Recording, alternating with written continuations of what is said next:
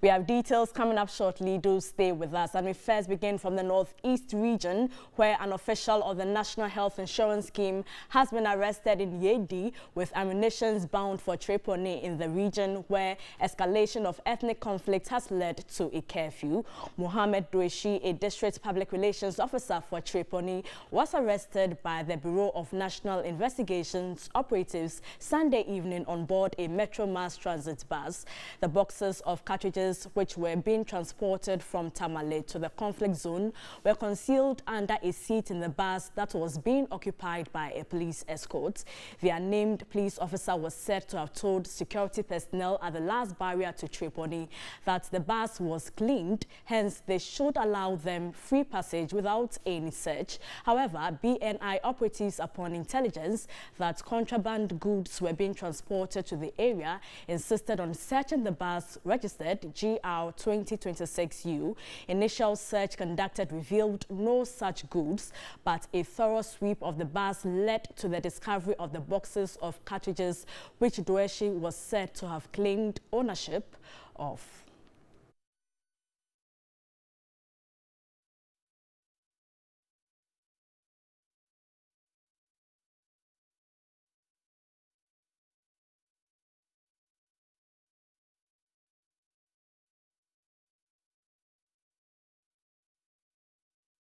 Meanwhile, the Vice President, Dr. Baumia, and the Minister for the Interior, Ambos Derry, have arrived in the Saboba district of the northern region to acquaint themselves with happenings in the district. This follows the renewed clashes between Kokumbes and Anufos in Tripoli in May, which has witnessed deaths and the loss of property. The two are accompanied by the Northern Regional Minister, Salifu Said, the Northeast Regional Minister, Solomon Bo, the Deputy Northern Regional Minister, John Binam, and the Savannah Regional Minister, Salifu Brahma. The security team is made up of the Commander General of the Ghana Immigration Service, Kwame Techi, and the Deputy IGP, Opon Buinu.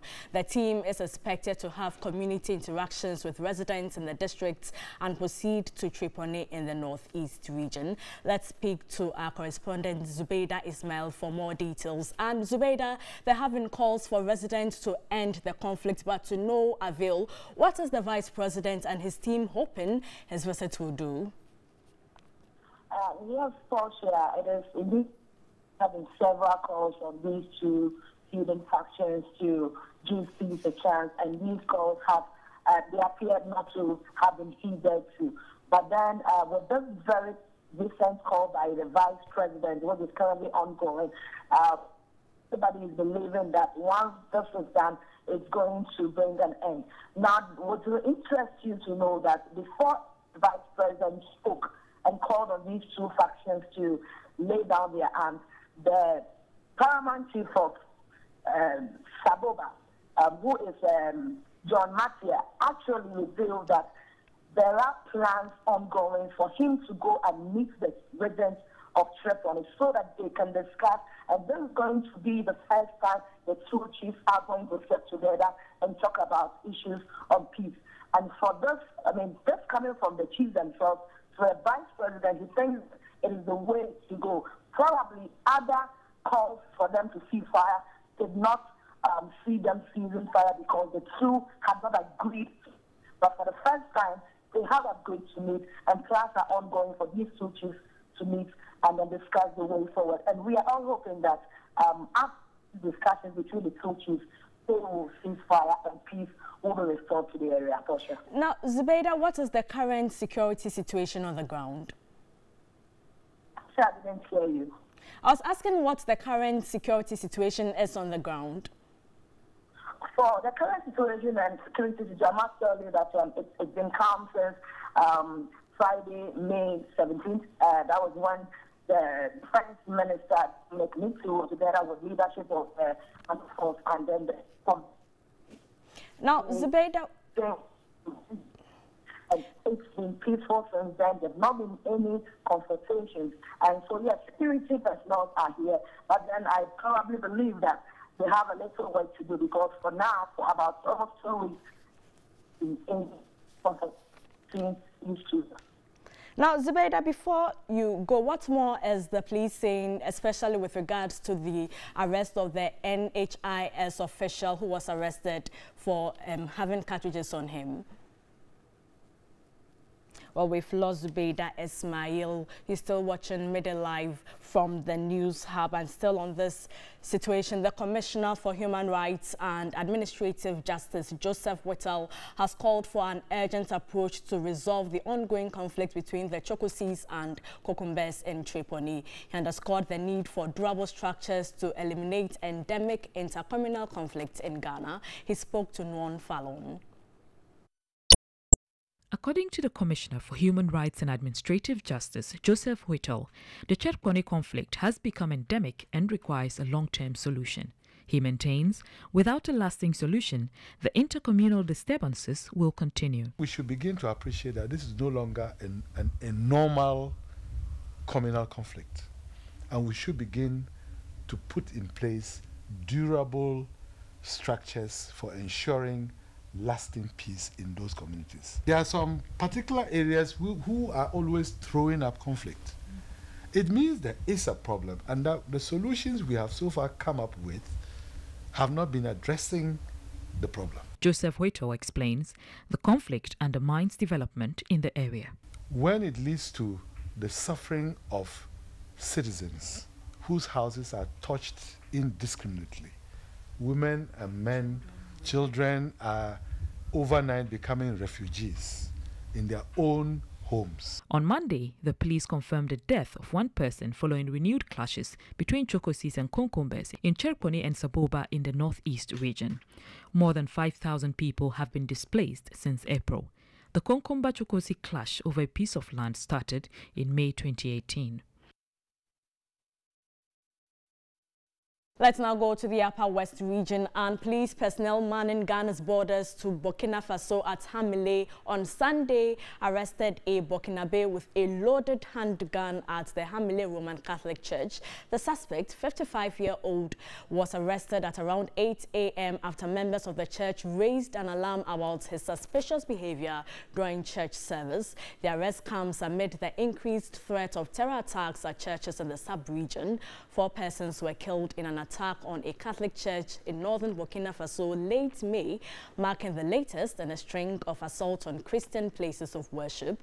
There have been fears that such attacks could spread to northern Ghana as some Burkinabes migrate there in search of refuge.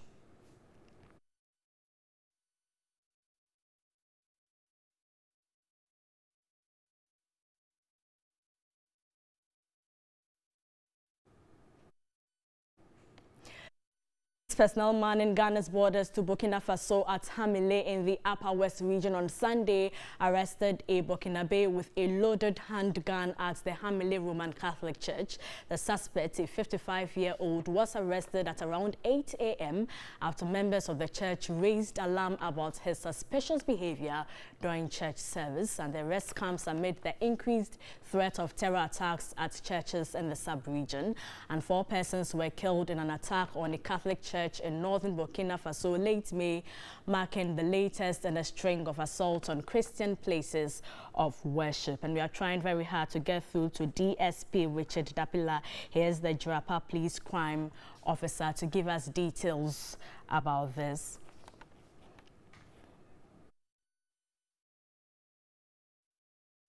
Thank you so much for joining us, DSP Richard Dapila. So, first of all, what more can you tell us about this man who has been arrested? I was asking, what else has the police gathered about this man who was arrested?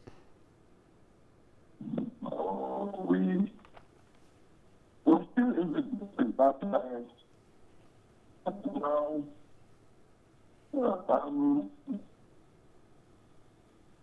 We are holding him for possession of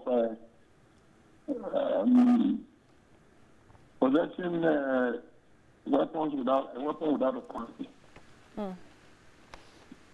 Can you give us more details about circumstances leading to his arrest?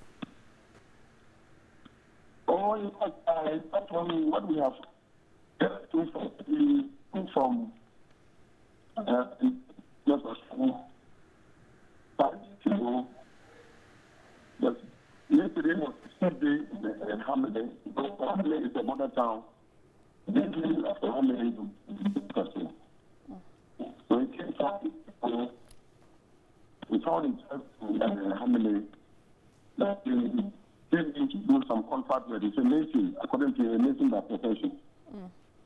And he spent 5 days there going to church. He is Catholic. And so he decided to go to church. And in the church, because of what's happening, apart from the churches in our country, he went to actually visit church all churches and other groups within the border areas to be very alert and watch out for people they just don't never see in the place to inform the security agencies to take action. So this man was seen yesterday in the church. His first time he's worshiping in the Roman setting. And the people checked that they have never seen him in the church, and after the police went to the arrest and during the search on him, this episode was uncovered with 2 rounds of ammunition. Now, DSP, how is your outfit liaising with officials of the Ghana Immigration Service to ensure that persons coming into Ghana are screened thoroughly? You know, our borders are so porous at this time. The borders are not very porous. You pass any angle and you enter. Otherwise, the immigration and all the security agencies, they are very alert at the border. They recently even brought in this intelligence supposed to add there. Because of the push of the border, people cross from any angle and find themselves in the system. So we are doing our best under the circumstances to see how we can patrol all the areas. And I think the security agencies are on the ground. Should the public be alarmed as we've seen terror attacks in churches in Burkina Faso? Should we be alarmed? Not this thing. Hello, DSP. Come again. I'm not got you well. I was asking if the public should be alarmed as we've witnessed terror attacks in some churches in Burkina Faso. They've witnessed what? Terror attacks in some churches in Burkina Faso. Yeah, that is so. There have been some attacks at checkpoints on security agencies around in Burkina Faso. That is so. Well, thank you very much for your time. We have been speaking to DSP Richard Dapilahi, is the Jurapa Police Crime Officer. You're still watching Midday Live from the News Hub. An ongoing study by Cocoa Board in cocoa areas affected by illegal mining show a total of 8,766 hectares of farmlands were affected in 855 communities in 4 regions. The study also identified 77,601 farms owned by 11,239 farmers as those affected. This, officials say, amounts to the annual loss of 29 million cedis in revenue to the state using 450 kilograms per hectare average benchmark. The devastating impact of illegal small-scale mining, popularly called galamsey, spread across many sectors of the economy. Critical among these is the cocoa sector, which is the #1 foreign exchange earner for Ghana. The ongoing study by the Cocoa Board is to assess the real damage to the sector and how to effectively reverse it. The study showed a total of 502 affected communities, 8,557 farmland, 5,702 farmers and 5,040 hectares in the western region were affected. 149 communities and 1,594 farmlands were affected in the Ashanti region, depriving 1,332 farmers on 2,662 hectares, while the eastern region so far recorded 240 communities, 1,088 farmland, and 727 farmers on 1,063 hectares. We have lost 8,766 hectares of our cocoa to small-scale mining. If you quantify it in terms of money, then 1 year, assuming each hectare is going to produce 450 kilos, we are losing 29 million Ghana cedis in a year with regards to this hectarage. And then we are not even looking at the livelihood of the farmers in these communities. Vice Chancellor of the University of Ghana, Professor Ebenezer Oduro-Owusu, lamented the continuous destruction of cocoa lands and its impact on the country. If you are to increase our cocoa production, if you are to make the mark that we're supposed to make, how do we do that in the midst of all these nuisances? All our arable lands gone. Is that the way we want to prepare this our country for the future? Not until we get back and realize what we are losing, even apart from cocoa, the very environment that we are losing. And I'm afraid we can't make any headway. Currently, government through Cocoa Board is initiating varying interventions to sanitize the sector for economic growth. The project is generously funded by the government of Japan and implemented in collaboration with the Ministry of Food and Agriculture, Cocoa Board, University of Ghana, and other partners. Japanese ambassador to Ghana, Chitomu Himeno, pledged his country's support for Ghana's effort in revamping the cocoa sector. Your friends in Japan are very happy to support this project. But this is only our contribution to work with our friends in Ghana. And this will be a Ghanaian project increasing over the period and not limited to the areas referred to. You're watching Midday Live from the News Hub. The Boku Central Member of Parliament, Mahama Yariga, in a letter has stated he is unable to honor the invitation of the Special Prosecutor to appear in court on June 4 because Parliament would be in session on the day of the invitation. In a letter addressed to Martin Amidu, Mahama Yariga stated he could appear in court any other day when Parliament is not sitting.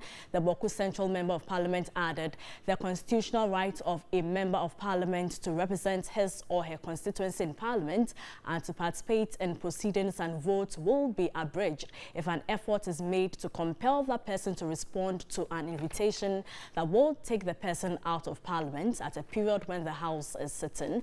The letter stated he is not enthused about abandoning his parliamentary duties in response to what he described as inappropriate timed invitation.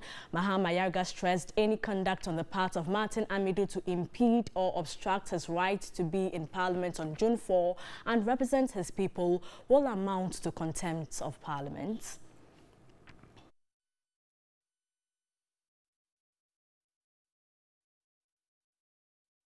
Let's speak to Professor Henry Kwesi Prempeh. He is the Executive Director of the Ghana Center for Democratic Development, CDD Ghana. Prof, thank you so much for your time. So, whose side is the law on, the Special Prosecutor or the Member of Parliament? Say it again. Unfortunately, I didn't hear you well. I was asking whose side is the law on the side of the Special Prosecutor or the Member of Parliament, Mahama Yariga? Well, the law says that, of course, a Member of Parliament does have the right, does have a right that is constitutionally respected to attend to the business of Parliament.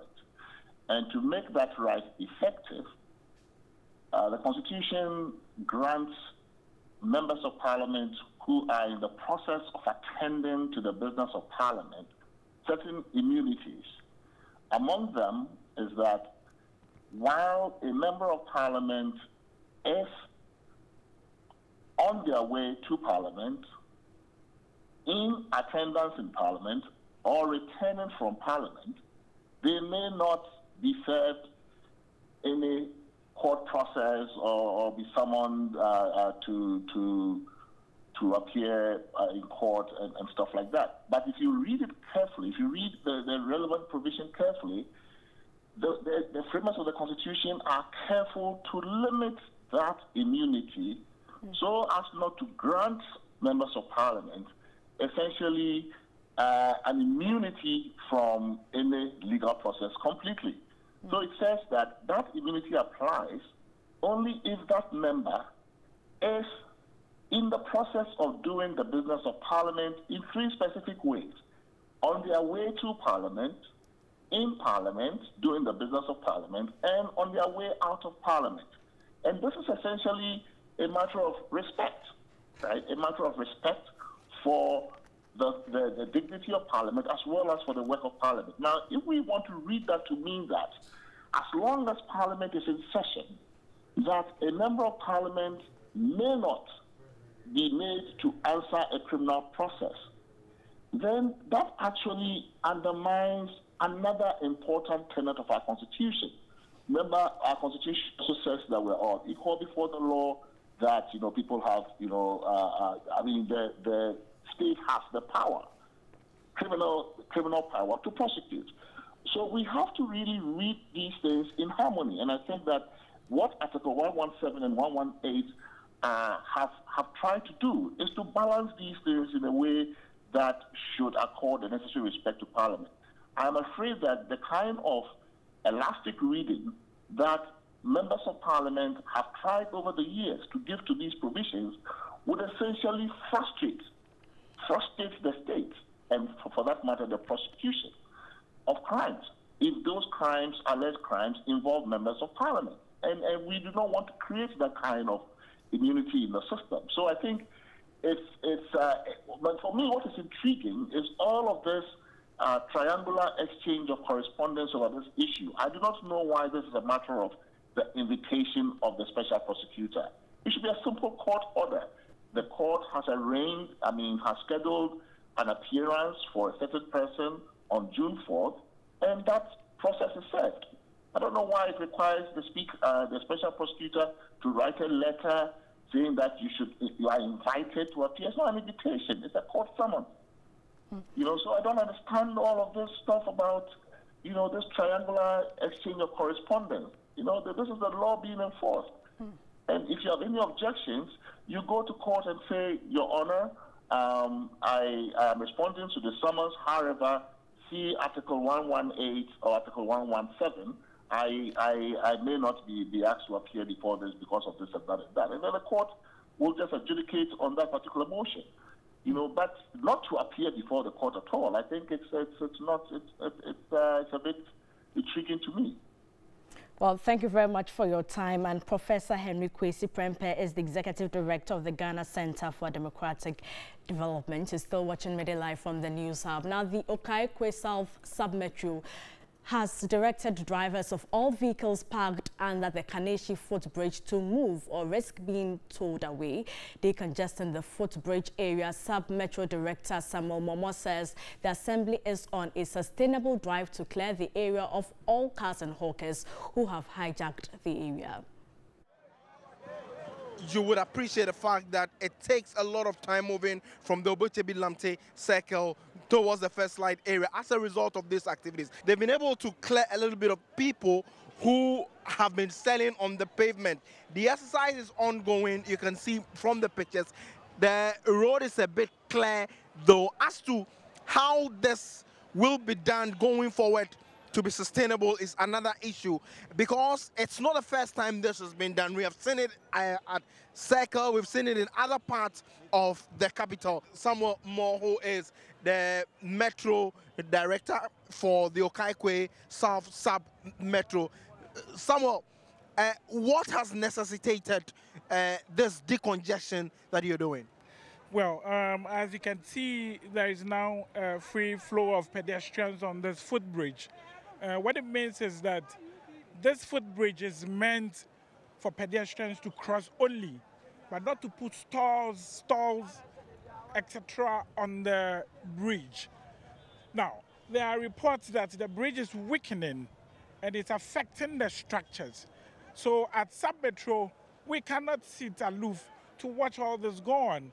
I mean, especially with the president's vision of making Accra the cleanest city, coupled with mayor's, vision, we must move in. And with the help of the Kaneshi police, thankfully we have the blessing of the divisional commander, who is very supportive of this exercise. And so, I mean, this is the reason we embarked on this decongestion. This is not the first time we are saying this. I mean, as a journalist, I have reported on this on several occasions.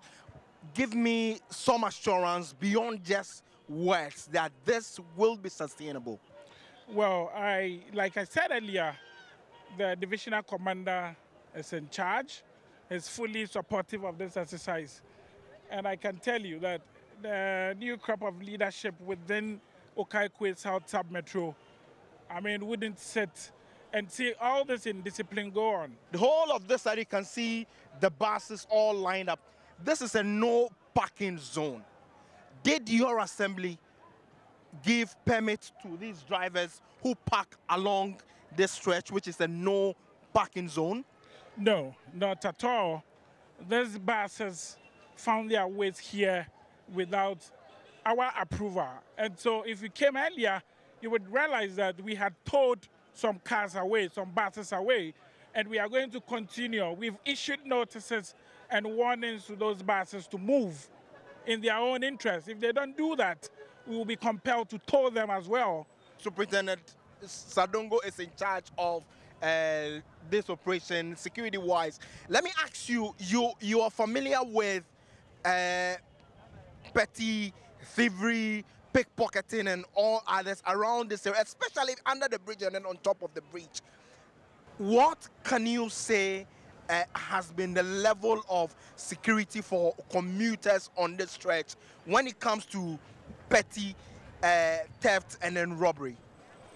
We have in the past few months redirected our energies and efforts towards ensuring that petty thievery, petty thefts, pickpocketing, bag snatching, and etc. Is reduced to the barest minimum. In so doing, we have used our community policing assistants, assigned them to strategic areas. We have also reassigned our patrol teams to be more visible and to be proactive at areas where those petty thefts occur. And so I can tell you, although I don't have the figures off the top of my head, that these crimes have reduced drastically. And since you are saying that it has reduced, have you in any way made significant arrests and, so to speak, prosecutions since you have redeployed your men in terms of community policing in the enclave? Well, the level of police efficiency is not measured by the number of arrests and prosecutions. It's actually the absence of crime. And so what we have done is our deployment has made it very difficult for criminals to ply their trade. The exercise, the Okaikwe South Sub-Metro indicates it's going to continue unabated until they see the street very, very clear. We will, however, continue to monitor the situation. Komla Kluche, TV3 News, Kanishi. Thank you very much, Komla Kluche, for that update. Coming up as the MTN video report, and today Godfred Kodane reports from Pungo in the Upper East region.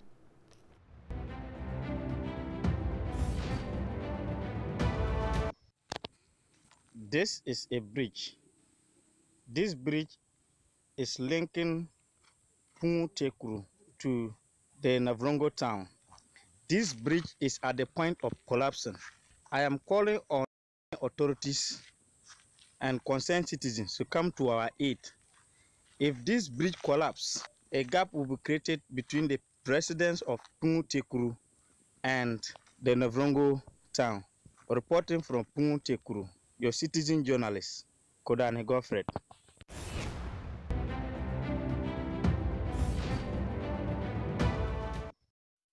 Thank you very much, Godfred, for that update. You're still watching Midday Live from the News Hub. We have more news coming up shortly. Do stay with us.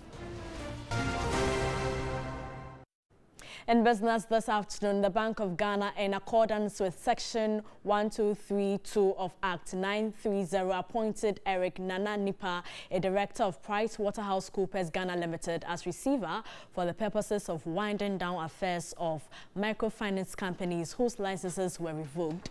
The main duties of the receiver will be to recover and maximize asset realizations for the benefit of creditors, including mainly depositors, and distribute realizations in accordance with the relevant provisions of Act 930 to satisfy the indebtedness of these institutions to their body of creditors to the extent possible. Following his appointment, the receiver has commenced the process of taking control over these affected microfinance companies as part of the orderly winding up of operations of these institutions.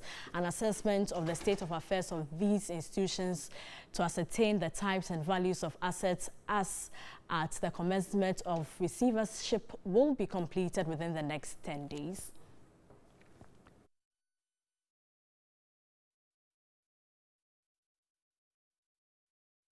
So what is currently happening is that the receiver has served a notice and that this submission of proof of debt, creditors will be required to submit their claims by completing a proof of debt form to be designed by the receiver.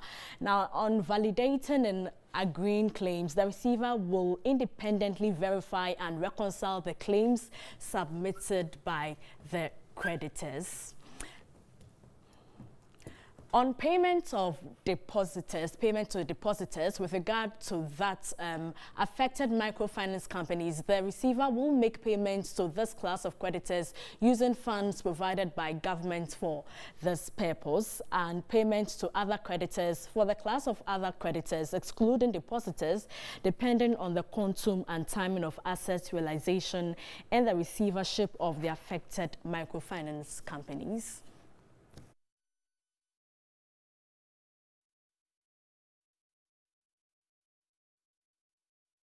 Meanwhile, the central bank says it will move to clean up the savings and loan sector after it revoked the licenses of 347 microfinance institutions in the country, and 39 microcredit institutions have also had their licenses revoked. And earlier, the central bank governor, Dr. Ernest Addison, said a few savings and loans firms have shown signs of insolvency and will have to be liquidated, just as happened with the banks.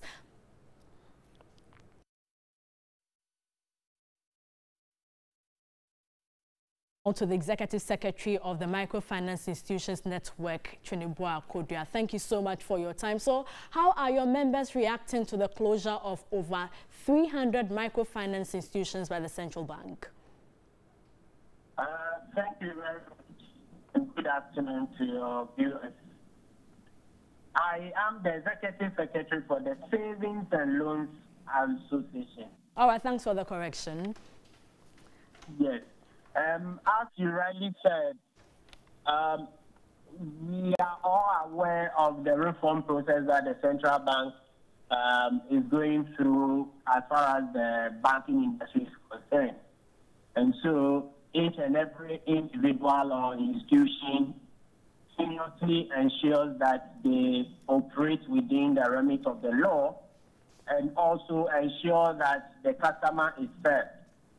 But of course, we are aware that one or two of them are also having some challenges in terms of liquidity. So to sum it up, we are preparing ourselves. We are making sure that we comply with regulations, and we are making sure that any time that the depositor comes that they need their money, they have access to it. Of course, everybody is aware that liquidity is a challenge in the sector as of now, because the depositors are not bringing their deposits. The people who took the loans from these savings and loans companies are also not paying their loans, and investors who hitherto had planned that they were going to invest in the sector are playing the wait-and-see attitude. And so it is a challenging moment, but we are very confident that the sector will become stronger than before. You work closely with microfinance companies. Did you expect this huge number to be closed? Oh, of course, no, because we have 38 savings and loans companies in Ghana. That is after June, when GN finish the transition or complete the transition. So let's say 37 savings and loans. Then if even 10% of them, that is not equal to the number of the microfinance.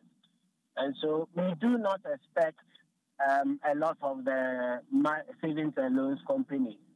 And of course, those even who have challenges are continuously putting in place measures to ensure that any challenge that they have is rectified. Now, the Bank of Ghana says that the savings and loans sector will be the next in the cleanup exercise. How prepared are you? Of course, it is expected. And the rationale for the action by the regulator is to ensure that depositors are confident in doing business with the institutions who are running. And so, as I said early on, the various institutions are continuously operating within compliance. And so I would say that the institutions are preparing themselves. But you know, of course, in such instances when the central bank, who is privileged to a whole lot of data beyond what even the institutions have, you cannot say that you are 100% prepared, because you may not know certain things that Bank of Ghana may be relying on. If you heard what some of the microfinance institutions were saying, that they received their report from the central bank and they asked them to rectify some of their infractions, giving them end of June.